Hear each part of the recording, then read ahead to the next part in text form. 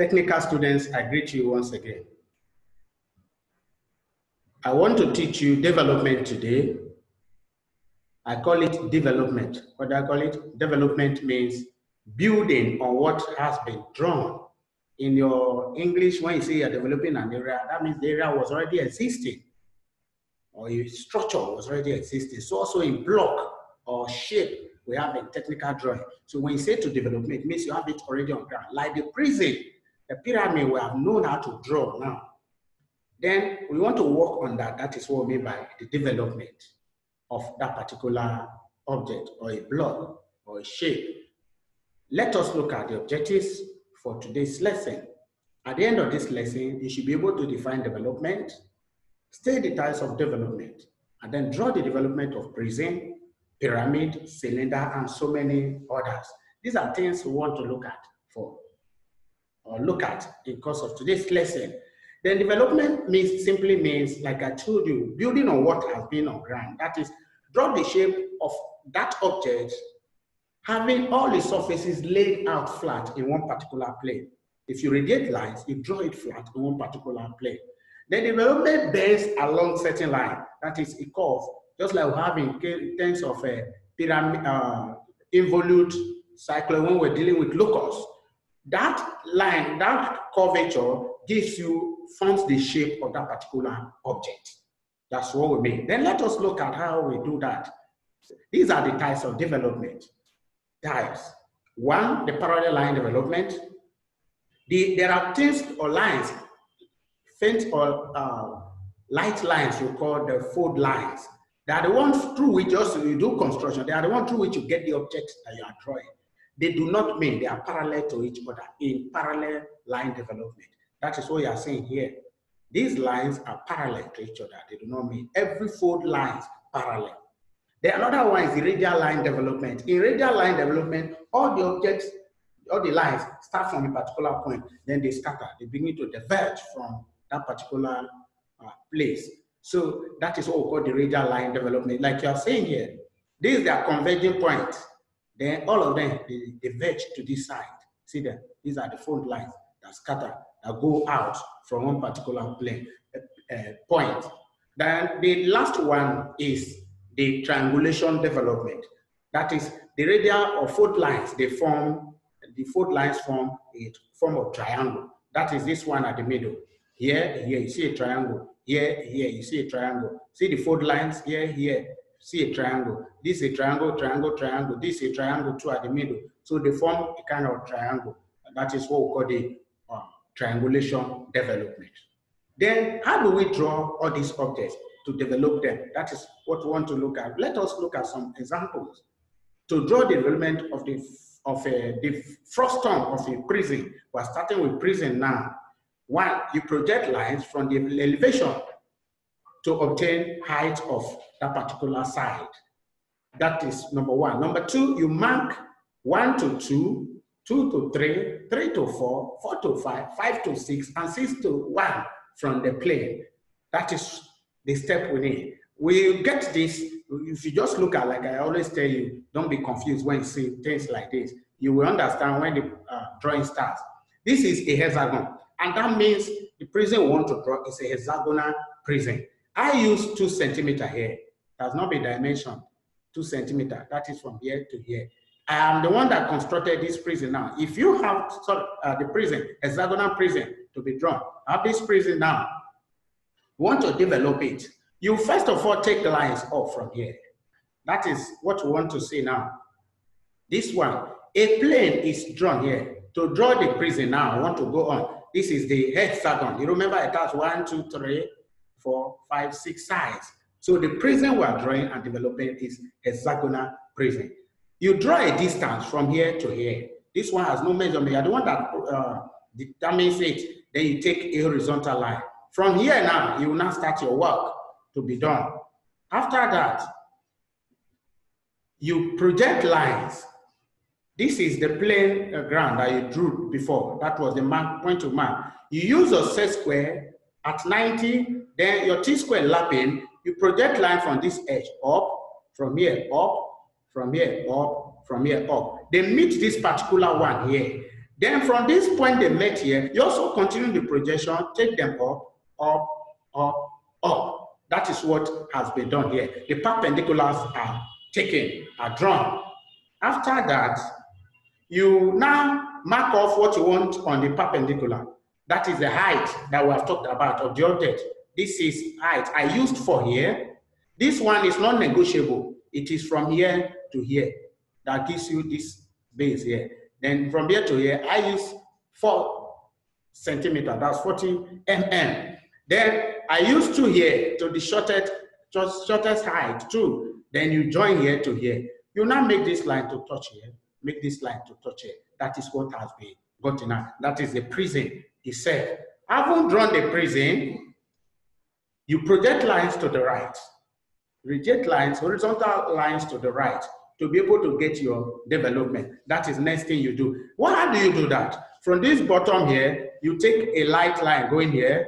From this point here, you take a light line going here. All these things are done with by the use of your T-square. That's take the horizontal line there. From here also, you take a horizontal line here. From this point, you take a horizontal line. From this point, you also take a horizontal line. You'll be projecting the horizontal lines to the right, That is from each top, you project the horizontal lines to the right. It is from this side now you will get what you want to draw. That is the development you are talking about. That has been taken to this side. Then you mark off a point here, distance from here. These are the lines we radiated to the right.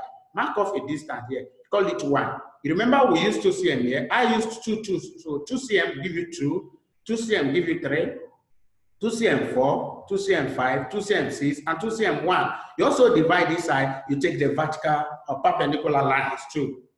Anywhere point 1 meet line 1 here, this is the first line. Anywhere line 1 meet line 1, put a dot. Line 2 meet line 2, you put a dot. Line 3 meet line 3, you put a dot. Then line 4 meet line 4, you put a dot. You also do it to this side. That is the next thing we will be looking at now. These are things that are related to what we have done in your cycloid, that is your locus. You see these points are marked, I've talked about. Line 1 meeting line 1, line 2 meet line 2, line 3 meet line 3, line 4 meet line 4. You also do it to this side. You dot the point or the meeting point, you dot them so that you know how to draw. You now use your French curve to take the curve. That is, you join those points together. You have gotten the development. This is the development of the prism. This side now, you see where I wrote it there, this is the development of the prism. Another example I will still give to you is development of a pyramid. We have looked at prism now. Let us also look at pyramid. You remember prism does not have apex, but pyramid has what we call apex. Do you remember what is called apex?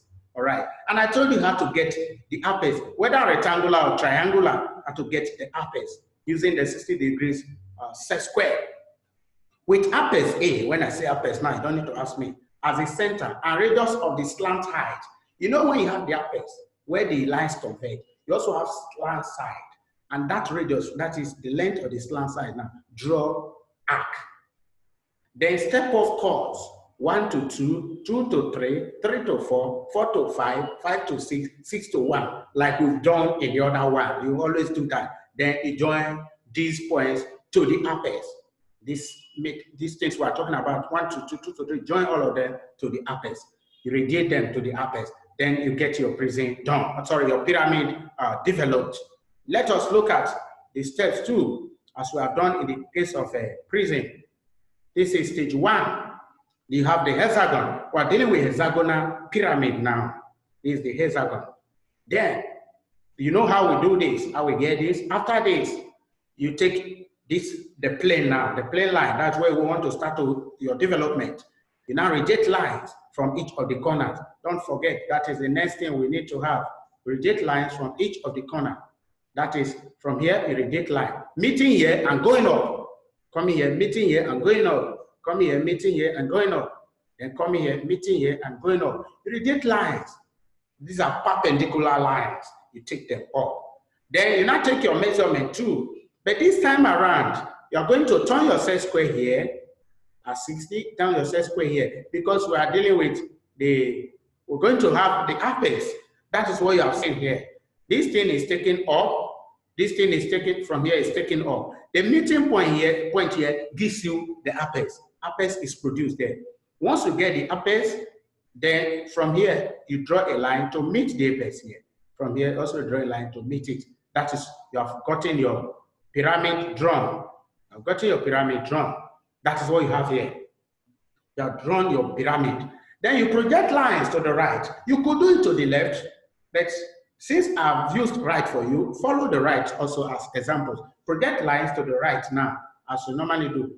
This time, even if you do not project line to the right, there's a way we do this. That is what I want to show you in the case of pyramid. Now, you know, in prison, we projected lines, then we now drew we got the prison drawn, development at the right-hand side. But this time, we're not drawing the development at the right-hand side. If you want to project lines now, you will see that it's different from what you have drawn, because then you had the 6 lines that were gotten here were also projected to this side, and so made you to get the meeting points there. But this time around, you only have 2 lines here. That is this one and this one. It cannot produce for you at the right-hand side. So what next you have is, from the steps I've given to you, use the radius. This is the apex, radius of the slant side. That is here to here. This is slant side, here to here. Use your compass, put it here and adjust it to here. Then you draw an arc, curving and meeting here. The arc will just curve, a light arc. That is the next stage we will look at, a very light arc. It will curve and meet at that particular point. That is the arc you are seeing here. Arc is produced here. You just start from, with this radius, this arc was drawn. You get it meeting here. Then you will have now said, draw or mark 1 to 2, 2 to 3, 3 to 4, 4 to 5, 5 to 6, and 6 to 1. The way you have these numbers as the hexagon, you also need to divide here. Since I use 2 here as the length, you can see 20 mm here is 20. So I also measure 2 centimeters for the compass, radius of the compass. Then put it here, you cut, you call it 1. Put it here, you cut it 2, 3, 4, 5, 6. You cut them round. That is, you divide that arc that you are seeing there. Dividing the arc will now give you the points we are talking about. 1, 2, 3, 4. You can see them there. Point 1, 2, 3, 4, 5, and 6. These points, what next you need to do is to join them to the apex. Each of them, point 6 join, point 5 join, point 4 join, point 3 join, point 2 join, point 1 join, all of them to the apex. This is the apex, you know. So draw light line, light line, light line. All of them, you draw light lines. That is what we mean by that. You draw light lines, it will give you this. You can see the figure that I have drawn. This is light line from here to here to here. That is from this point, irradiate lines to meet the apex. Meet the apex. You are almost done with the development. The last thing, the final thing you need to do now is, you remember this curve. That's why we say the line that is drawn, that curve down, gives you the shape. That's what we say. This curve is different from straight line. Point 1 to point 5 to 6, this dot, you dot this place, you dot this place, you use your ruler to join them together. That's point 5 to point 6. Make it bold. You now have a line, a line, a line, a line, a line. Point 5 to 4, you also make it bold. Draw a straight line. From point 4 to 3, draw a straight line. From 3 to 2, draw a straight line. From 2 to 1, draw a straight line. 1 to B, you draw a straight line, or 0, draw a straight line. So you begin to have it. Remember the light, the arc that you drew was light. And then the irradiated lines were also light. These bold ones you want to see gives you the final thing that you need. That produces the development. You can see it there. This produces the development. So you can see 6 to 5 made bold, 5 to 4 made bold, 4 to 3 made bold, 3 to 2 made bold, 2 to 1 made bold, and 1 to 0 made bold. That's the only bold line you can see. All of that is, even the curve, you may not even see it again. It is light on that. So this is the development of the pyramid. Pyramid here has been developed. I always tell you that whenever you are watching my video, especially on technical drawing, keep your instruments close to yourself. All these things you are seeing, they are not by magic. You must do them, lay your hands on them, and get them well. We have said in our work today that development means drawing all these lines lay flat in one particular plane. And we said a line curve.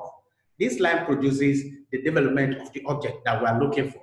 We have also said we can develop the prism, the pyramid, the cylinder, and so many others. We have looked at how to develop a prism and how to also develop a pyramid today. In our subsequent classes, we'll also be looking at that. And we have looked at the steps followed, how to do all this development. While you are doing drawing, like I keep advising you, we have problem, just note it down quickly, private chat me.